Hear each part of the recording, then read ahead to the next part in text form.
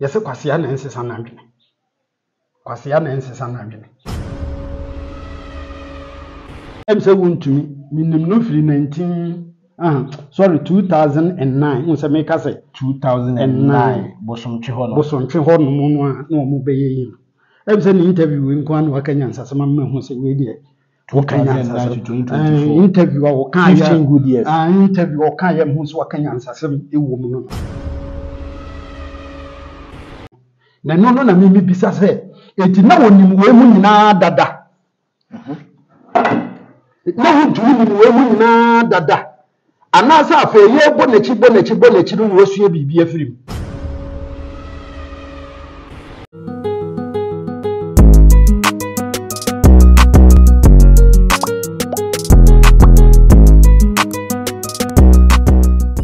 Emsa fa no nyina makwaba ediba Mbazalo TV so. Mesro oba share video we mba yen na wogya wo comment. Yakopon nhira mo afinhia panso afisese na bibia ekoyi. Ene yaba be hia champion Zito ewa ha ye ne Zito eba be di enkomo. Ena mi posti video mi se Zito the comment e bi go ase na eno ho nkomo ena yeba na yaba be die no. Den ekoso ewo NPP amanyukuni sa be ko bimbila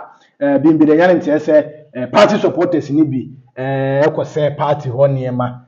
na de nam so ekoba ye no emunsem no eye mebre ye interview no ye bekire mu na wonso no watimi ehunu mekanfo visam digital training consult wasebra na wonfa abefu ntiti mu na sa ntiti na de wo fa mu no kwan be fa so ade wo laptop o mobile phone ebetimi aye adwuma mantina fie nkasa wuni adwuma ye anaso wo adwuma ye mpo a visam so de ne nkasa na obetimi aboa wa ma santie no ama saa no ababaye wo part time se na be ya bibia nso betimi akoso ede ama ne number no ana egu screen no so no visam se brai na wonfa abefu ntitiem Zito Nya memo akwaba ya eja bibia boko de boko ya de Yesu ase Emra Yura chairman Wontumi I think say the first interview ewo Wontumi TV one yenua oheneba nana asiedu ana eyesa interview no I think say okase say na de wogitumu was it 2020 NPP so mulusu 34 seats no some mistakes be 32 seats yes mistakes be omo na sa mistakes no munye biem nti ono onkogina ho say Toma enipa sumesi and amen toma enipa sumesi or say no they are not going to do any favoritism no matter choose to lose they will be transparency na o ma choose to win sansem we dey Zito me no sha say waka sansem ya na they say they wo ya prophet Zito ensema Yewura chairman Wontumi akanye yo de kan minua ba ko bi na minni ni number dada afi na meje ni number odi Jimmy okay or your police ni wo America. Oh wow. Obeye mi papa bi buru nya ipa Jimmy. Oh, I salute you Jimmy. Nyame nhira no. Ana Prince Nyama so. Yeah. Na fe ma me nko New York. Okay. Mi nua pa mi ma mi nua ba. Odi Kofi Jesse. Okay. Nti me mba ni na ba ma wo mu odi kan no. Ono nam de no to no. The nickname de Randy Mula. Okay. Brother Jesse mi chiao. Ono so ni nua ketwa. Ono so kafie de amenima but Emilia ene yeta afre no mi nuanom pa ende wo nso mi chia ma me dan kwa ye chia wo Mr. Opon Brinyane ade calendar ene docas page mu na na ma mo mi chia obi bia Samuel Kwa obi bia obi say new guys bia wo ma bam na me sha da pemudin no Kimpelato na ma sha da be chia unim yese kwasia na nsesa na adwene Kwasia na nsesa na adwene. Okay. Na for what I know no. Em say Wontumi minim no firi 2009 unse make say 2009 bosomtwe ho no mu no na omo beye yi. Em say ni interview we nkwa na wakanya nsasama mahu say we dey wakanya nsasama 2024 interview a wokan 15 good years interview wokan ya mahu say wakanya nsasama ewo mu no. Na no na mimi bisa say enti na wonim we mu nyina dada na wontumi we mu nyina dada anasa afa ye bonechi no wosue bibi afirim hwe misi Firekufu adoso ebesi the last NPP nia sa presidential primaries we wokokotu bie wo mu nyina nim goyase aka wo from na adoso Firekufu adoso eba beka the last delegate ya woka saa wo mo call prime minister we say bi presidential prime minister president me say guilty conscience wo mo tibu abu wo mo fo amanim guase aka wo mo enam nsem a chairman sabonsunum ne morisa mpawnum ne wuntumi num hyase a afi wo mo ba beka say Kennedy wo man fa na nka ho a campaign no yeye enim guase aka wo mo na eye true that any some social media guso say no na ama wuntumi afa de wo hunu nyansa wo ba beka saa se bi if you say na onim say me say 2020 John Bodu and someone say someone wo mo beka no ye ne abekwa halo ya mufa me say sometimes be hia me wo office onko omma wuntumi se brefie onko no oni ho saa ena nwo donko baby bebre ena nam so hu say na nsan me yam se mo party ya mo de 30 mo lose 32 MPs one term mabra boni o sa fe de ene de oka na me de sen ko oka no ene mo de ose eyi owa enka fine no mo be ka sa wo nipa ni so na sumase e wo de wo mo ye saa no mo te e nipa ni so de obeba beka ye support obia ye mfolo obia but e sumase na e wo de wo mo ye because minimum de enti e kire se we constituency executive anasa we party executive regional executive na nipa me no contest na wo betimi aba begina ho place say dem see support we na ti say referee a wo no she team bi jesi o referee no wo rules a wo de beye mo constituency executive no mo ni election committee no mo tena se wo rules a mo frɛ aspirants ni nyina de to wo man kwan say baby abetumi si beduru baby last yi wo mo ka kire akwa bi say ye ba beto aba no wo sawaba nipa no eri ye na dwere so woni nkofo ko sawaba wo mo hu say wo mo to no samfo adua no mo ko eni ato awi eso ni abobɔ se obi awe na wuntumi ka edie na enu so wo mo fa nkuntu ase kokko yi obi a wa abra nipa nka mo pɛ no ne supporters no ntem ho ase a wonti hu kuro no na mo ye campaign ti ano na mo nto aba me nipa foforo na wo mo fa nsu nyansa da bia mo tro mo fa sika ntoma adwene o se da bia me ka me se metie afidie no a me ka sei obi a wo so wo contest ya me support no o ma me sika omra ofa wo magina TV so kura me ka me support ni se de me si hu de me oniama bi amahwe no ma consider no ma support enye sika a wo de be ma me debi sika no obedi ni sei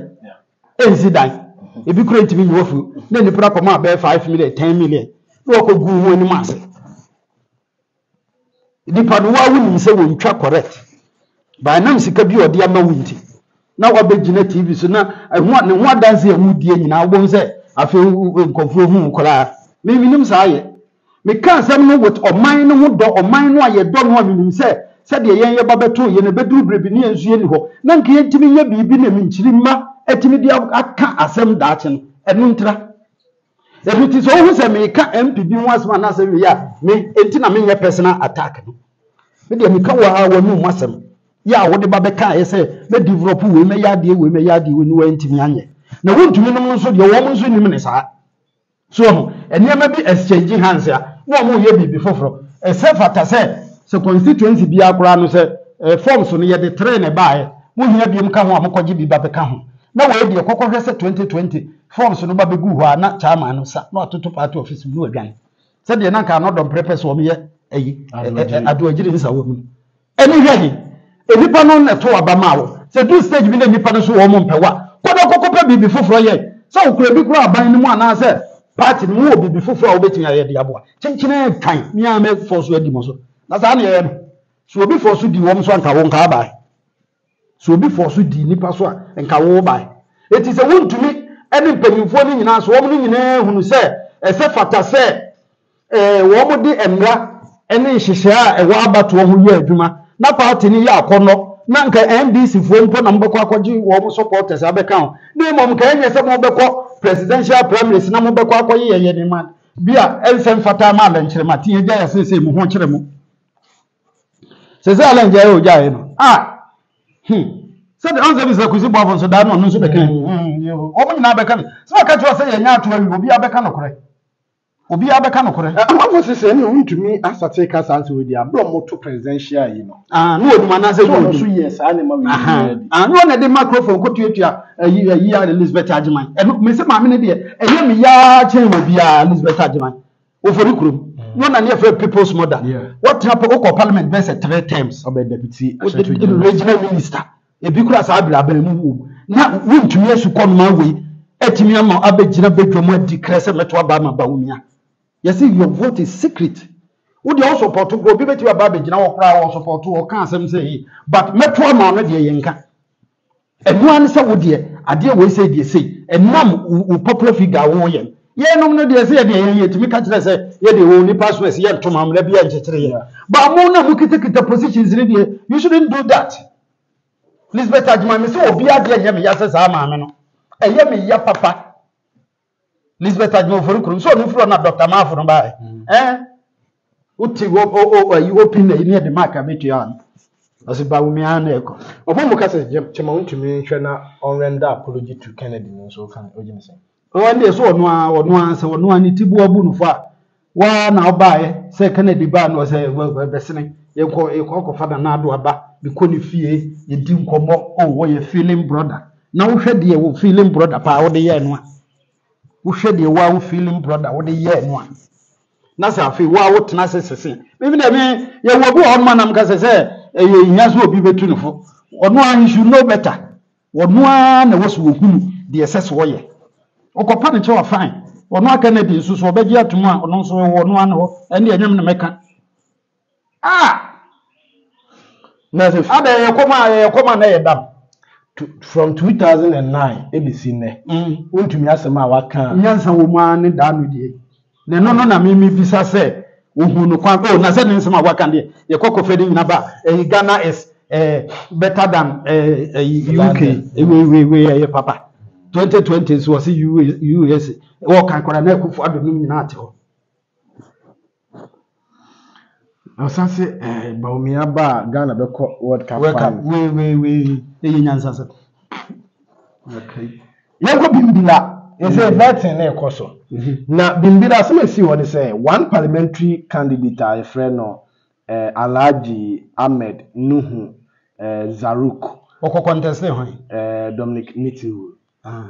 na say Nitiwu wo aben I think so the defense minister and the na you see abro mo ya be vetting no say listen e buy no na this aspirant no Alhaji Ahmed Nuhu Zaruk no na the dean the list no so interman supporters echo bimbila constituency party office ene laptop ni benya na de abofo mpan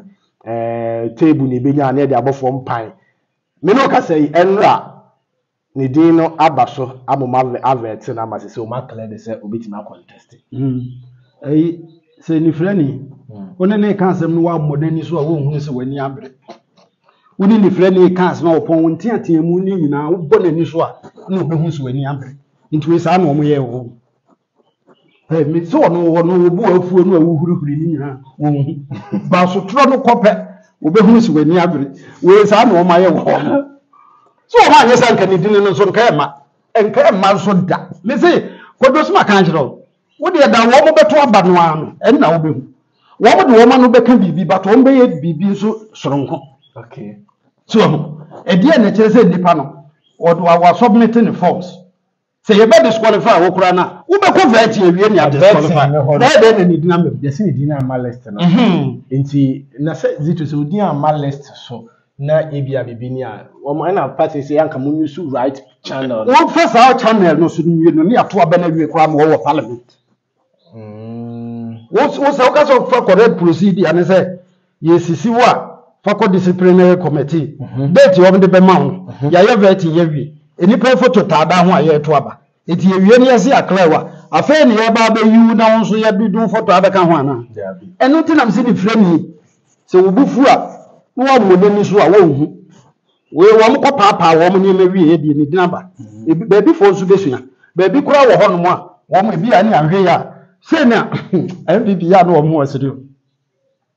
enipa no mu no mu nya vet ni de na ni din sama wo ye vet ni kura wie na se wo aye yi a enu kura no se mo state kire adekuro nti a mo disqualify no So at yes, was so mere bold. Shishano, I was so ye for say, I was so ye say, contribution for the party. And they say a member with good standing. Because now we say last 3 years, 2 years, you say Oko support to independent candidate be an Oko ye be. Now some statement be now they know only say Midiama. Now they are supporters. Yes, say party near man. Now woman's way, yes, woman's will be dreamer. Yeah, some woman say Nipano or qualify. Na mo betina hono ama wo ma betimu so atua ansa e ma ka sero se enu obia na opese e bia se me no nka no se de me no diwe ye wo bi wo ho mo gi kai mute no mo ko wo mbeba mo so eti wo se mo mu nipa bia ne kwan befa so no wo mo san asante region de some disqualify obi kro obi emu am asante region de we ko we nya forms no ne ade so 2020 lo ya mufa your friends say national no ko gi forms wo ni ma ko election no say gare ni ma ko ana ni ma ko fo ni yetu I think the normal some percent ka Omama Dominic need to echo unopposed unopposed we no unopposed no obi na obi ko sa any wo on kasa ko mo impose hwe unopposed ni say for example Mr. Pombre nya fie ha no eye one constituency Mr. Pombre nya fie ha ena ye de forms wa begu ho me wo chikata any Mr. Pombrinya nipa for no aye wa han ye me ne any Mr. Pombrinya ye say ye hwese de chikata wasi abon ho modern na ye manenko enu ni on oppose and ya oppose no na in a situation obi ba befa na mo say ye mpene ma amfa ye fa dubious means in there mo impose sa meeting rules and why no you are imposing the candidate on the constituents and when you on oppose and when you imposition before no one can ye one to on oppose na say anasa say na perform so abegu obi ankofa bi e ye on oppose yes na mo me say me kwa akofa na de adoje we say ye kwa akofa na nsema ye ka enum de ye nyina ye say wo mo impose na po e wo constituency no so e do ye imposition ye one oppose into one on oppose no enu obi na ye de mu obi e ye mo constituency no anam ye ma mo ho itu wo tenkra na wo say ye mo obi nko bi ye imposition o mu nya de wo mo kan mo te brofo nso ya anam de ato ba bi wow eti eno me enkobo kakra wo ho adwasafo anso aba wo say do me kwabenya has forgiven my past disappointment ono wo so disappointment wo disappoint wo ono awo ho me say adwasafo de ono no na nke wo say saa time na no na nke wo so mu impeach no ye vote of no confidence kra wo ku na yen ya ha no ye nim de no enko ye chiri saa ye wo number of days bi aso wa ma parliament ya de no wo ye ye say bibi ko mtuma suma chief of staff kra wo ni fi so e ma be 30 minutes kra wo mpia free dem kra me hwe ma me ni enso ne so asan ba okay ne sikasem aba ya manwese mu ni nti no won se sikasem no produce bad leaders ma ya na de chairman sabon su asema waka na wonte wo de ya na me kan wo ka se media wo chairman sabon su na nzem wo se na me kekeka chairman sabon su aba be kan wo se wo ma akura ti bi hwe hu se delegate bia ye kwa akoto aba ka sika na ni so o ma ne buru 2 million ana 1 million tuama na buru na se de wo be gina nche nti afa ni wo be kan de wo mu wo be gina nche nti wo be toto abo aba obi e delegate wo me fan se soame anuman no wo ba be to aba po se tais ni kura isi won twa ni ko sisi e be fo won ese o ba be to aba wo soame post officer ni akoma na area 20 million no wo di helicopter na eba ni nyina so ni wo be gina nche wo ka so mo me se bi e be gina se vu wo mo ni na ne se be kwa ha wo mi nipa fo okay na ya boa delegates ni nyina no se nko mo ye vetting ye vetting wi ana ya shedit na all walks of life on the constituency ye the delegates ni nyina be gu faako aspirants for the nyina no mo ho mo nka ma se mo nkire wo mo kan wi obi ani ho kwan so oku obi akuru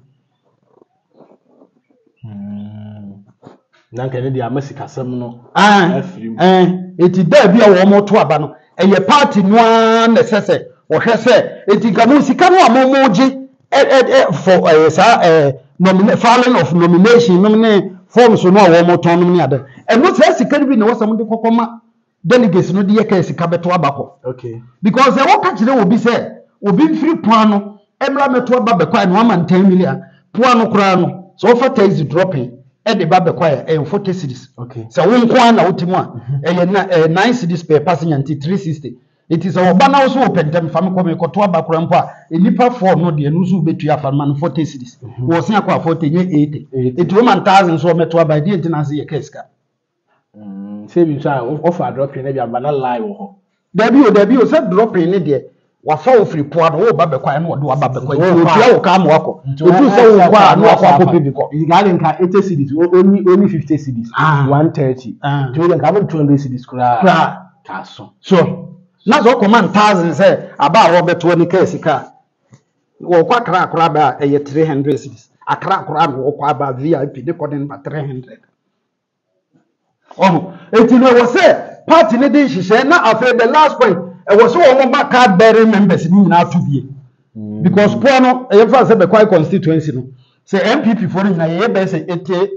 80 something thousand say na betu ya mo bia ntimi say na betu ya oba poor no anye ye kura no poor no ye fa say poor no party NPP for na ye to aba say bia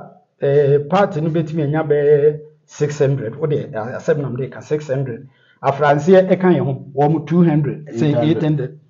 the ye electoral nipa 800 sika say na betumi atua ma wi anu abakoro from ne behena se wo mu so ye electoral area baako wo mu so anye kura wo betumi anya 600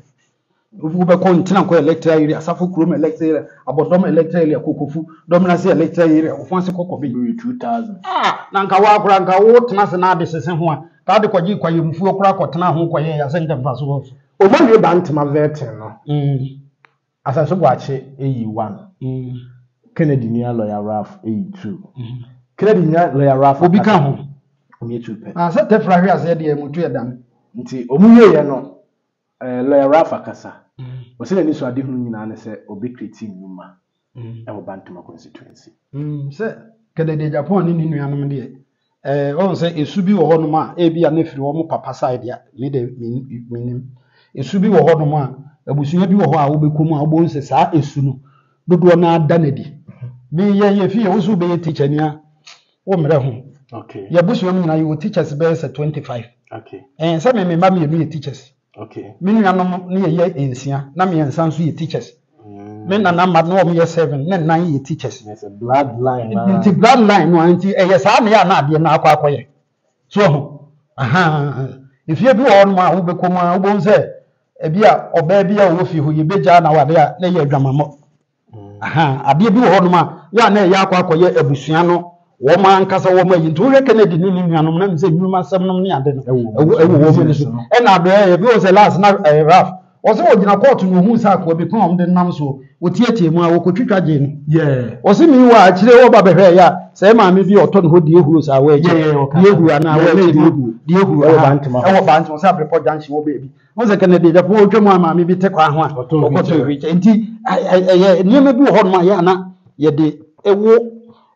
abeye emojam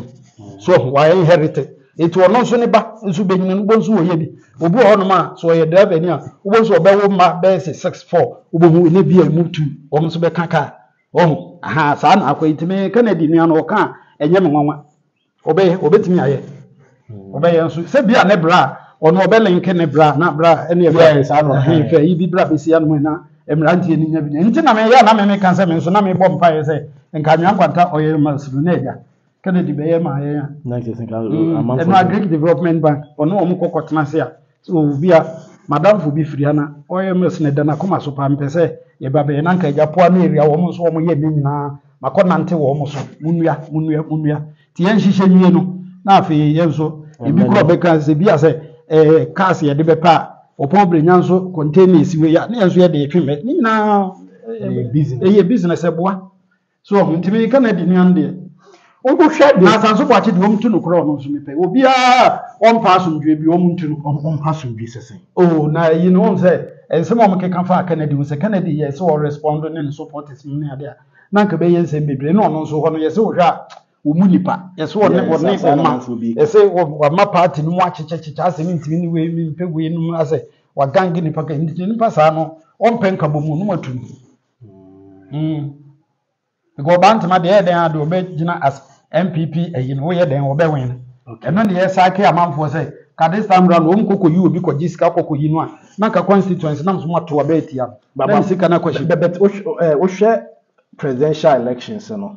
Asenso bo ache dwuma wo yema Dr. Mahmoud Bawumia. Any voter Kennedy pulling no ho. Bit many so Ralph hia kakra bi so de be so. So omo kokoto ye no. Wo mo nti asenso bo ache ase buntira. Aha. Nti e bit say ha okumsi ho a Kennedy ewe ni wo ho isi. Obi a wo stand bia no bon ho so kakra bia. Kennedy adamfo bi o ye businessman. So delegates no mbo fu ha okumsi because ye kura ye tinche kura ha okumsi ho ye. Oba wo ya to aba ma abrabeboa na mrantie nya adwuma nya na se be mo mehwe se o man ni mo be adwodwa wo bo adom ani di ochi na mo kobro nkofo wo bo adom achi ya na mo kobro nkofo se sa ajafe njo etu betimi anya nipa 100% so mu nyina support ho na benya bisa dabe wonya bisa eti adentiri se obi ni wafa na so obi abebo wafa de de ntini yese ye nto aba na me ko ohwim na ohwim kwan no ho se machines egu ohwim kwan no so no. And na me ma me bi ka so say eye pa se Kennedy nua na ba contest bi na mfuturu kunyan o mo se Kennedy nua na ba nti election be ye 12 ti no mo ye kwan na wo mo ye sa aban na ye wo mo ye wie kro mo ye na sin no fudi ni bi wo mo 20 asanso bo ache na se wo de asanso bo ache na ba so ofu wo mo ntunu NPP a won pass no due bia se koro ye beba no ne ade na mo hwa ne mode mo koko bia ye friend say library no akofa president zo frakra MA commission library no say he is the president of the land MA commission library let's say mo nya library brother na minister for education credit regional minister credit the deputy credit KM boss KM wo mo nyina ni ho library president in frakra me commission library o muntu no tell na nado ba yo be ka se anya na me kan so na wo mfa na nado kra ho yi ntu ba se na nado se sasen so bo achi pa fi ba na foto tia na okofi a ani je credit ne wira ho o muntu no ma ne wira ho so wo muntu no a de ofi se beto no bia no na ato no na wo nka so obenya shoko kra wo muntu no kra ho shoko ni obi asa but who ni se 47 MPs motia no asanso bo ache bantima ne ji hodmo no ekwan etesai bantima ne ji ekwan no ne tentene yesai e de ba yi no akoye no wji ho Kennedy Japan ba betu 145,000 dollars wo ho me de ekoye cancer machine toto mpa no ono asanso bo ache de no aye wo o muntuntu no Zito no obi amfensu nyansa ono raf no de ba no so de esu nyansa say enipa so wa mo no modin nti ne tu no ntime so me ba me bom ho modin yesa obi aba no hwe no amo no modin anu motu so we obi fi akonya ono so etu ochama boaje no oba ochama boaje so kotu kokofu kotu sisile abranda pa so because sisile abranda pa de that time ne ho no ye yi no mu chie mu ma ehia yeso eyi Richard ana ne ba ase ha na sisile adafa be fa ono kwa ne ko 2 times obi akọ 1 time asanso boachama ma no 1 time oye muntunu na se one time na bi nipa na bone ho modin we wo mo no ho modin bia wo ma president free a friend say nkran e ba be commission library dia na kire say wo nya bibi papa bia library e bi ze mbie mienu na bi kura fie ba ko ne aye ndan kakra kan ne the books ogum na president frakra the president no be commission na ye wo ya na nti wono asanso boache no mo kwa abrochire fine no mo se library bi si bia president bi campaign strategy campaign strategy aso mo se campaign obey emfaso ni so na mo de atu na ya rafu so kan sembi I think say we call the video ase amanfo ka se na ya rafu kasa dodo nyabotre kwana di suni bi wo mu o se abana anyi fie mfe na ye ko to abana afi delegacy wo hina a yes ya campo o mo shedan we mu obi break the rules and regulation of the election no or the court na you obi kototo abo na ya grade no ndo so metoto abo no so mfen court so no kra de wadom we dey say ye me de obi a wo pese ye fa pepepe ye nya adwuma ye nkoka na mra kwan so ye date na basa na ye tie odie me pe nasem etinye so kasa dodo ya obi kasa ndi wo mu fa ntu baabi obi a wo nisu obi wo a won kasa enso adwem bone e woni tirimu e kyan de wo kasa no obi wo a won kasa bone e woni tirimu ne na kome mu odete won hwe eno na ahye no so e ma won kasa But where the on the oya no aka no ama ohuru de ewo ni mu siesie no na mo korakora na mo an se mo tena sesese de o kasa a kire de mo nye de asomdwe beba ene de ono nso de wan kasa ne nkofo bepa amabo bepa computers de he na mfe. Zito, going into elections, that's on our catch delegates because Omona Eco selected MPs at the Ama constituencies. And some of them could select candidates. No one did woman my. They say woman. Woman ready panua a war constituency no woman ababefa forms. Munim woman. So one timwa ufrim. Aha, na once you ufrim the air then be binti oba. Monhwe ne kwan onam so ene motena. So be MP dada e wo ho a. Monhwe e kwan a wafa so ne motena. Say ye 12 years, say ye 4 years, say ye 8 years. Monhwe kwan a wafa so ne motena. De wo ye mpapa mu bia monto abentu no. De wo ba won kansem a ebe komasum na waye na dwene se owo sika nti odi sika ebre mu sika na monkoto nti ya. Simple na mo nyi obi a mo fu se mo de ne ba constituency for no. Constituency ne beto aba ama se mo constituency no so mo kokko di sika echi kokko yi obi na mo hwe ne nipa ne sem fata general election mo ntuntu no independent kra ba no ato ama independent kra ba na mato ama no ye ne Zito anegusu a ye bon komo no ye da mo nyina mase